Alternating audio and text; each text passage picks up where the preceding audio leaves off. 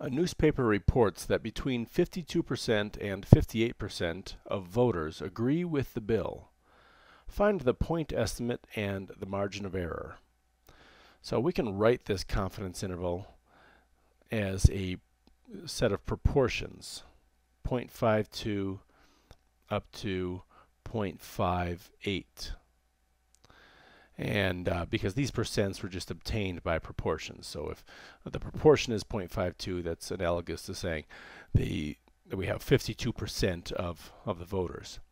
Now, the point estimate is going to be always right in the middle of a confidence interval. So this green is the confidence interval. The point estimate is right in the middle. So our point estimate, p hat, that's the point estimate of the proportion. It's not the true proportion. We don't know what the true proportion is. If we did, we wouldn't be doing a confidence interval.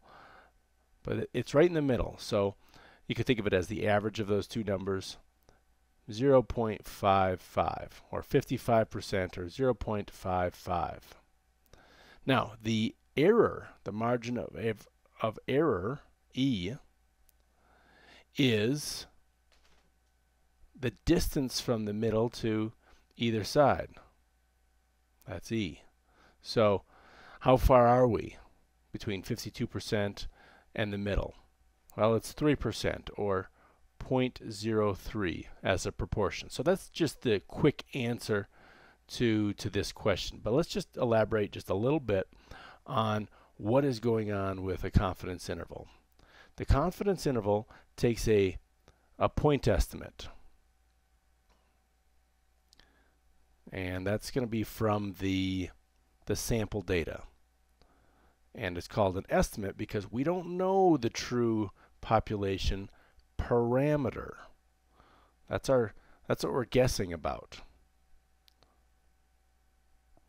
So our point estimate, for this example, it was p hat. So that is when you're trying to get some information or get your best guess on what is the population proportion, right? Parameter is telling something about the population.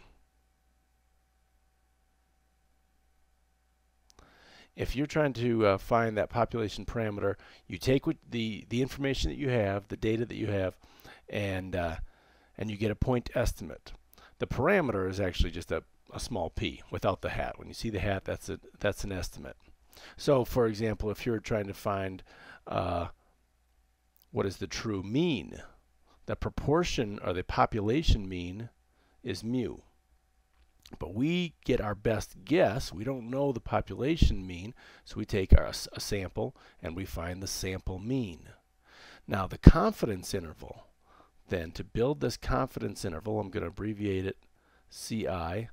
It's the point estimate, so I'll do p hat for our example, plus or minus the margin of error.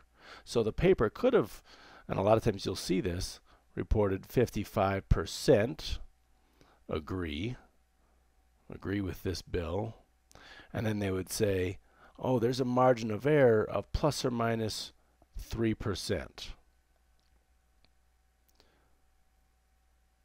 So they're kind of telling you that that they've built the confidence interval with that information.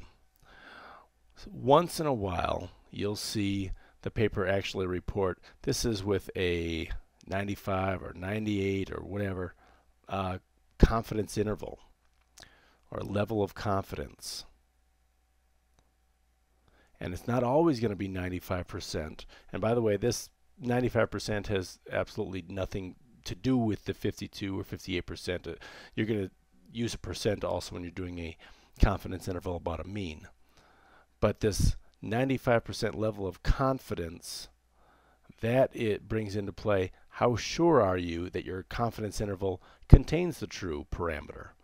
So you could build a new confidence interval and increase this to, maybe you want to use a 99% level of confidence. That would stretch this out because you're casting a larger net. You're saying, hey, I'm 99% sure that my confidence interval contains the true parameter, but to do that, to be that much more sure, you need to cast a wider net. You need to have your boundaries farther apart.